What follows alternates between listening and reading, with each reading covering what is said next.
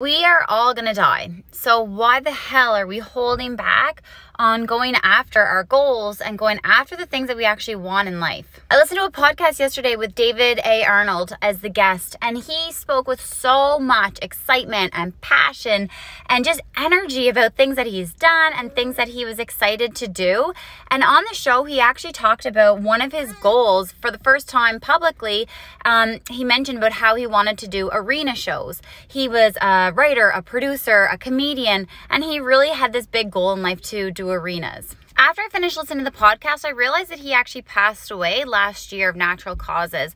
And it made me really just think about and reflect on the things that we're all doing. Like sometimes we get in our own heads about posting content or putting ourselves out there to go after our goals because we might be a bit self-conscious, or we might be thinking like too much about what other people might be thinking about us.